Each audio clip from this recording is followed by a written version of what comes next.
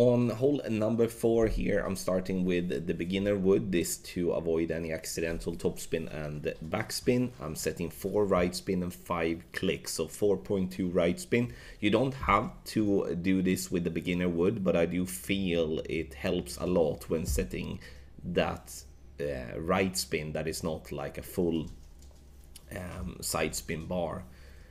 White ring to the right by the rough line with our sniper.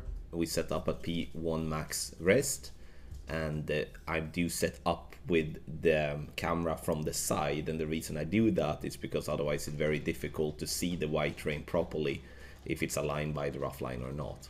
Adjust is 1 to 1 minus 1 in the mid and the high winds, 1 to 1 minus 1.1 when it comes to the low winds. Minor wind angle tweaks here, and we're looking to catch the groove there on the green, dropping nicely for an hole-in-one.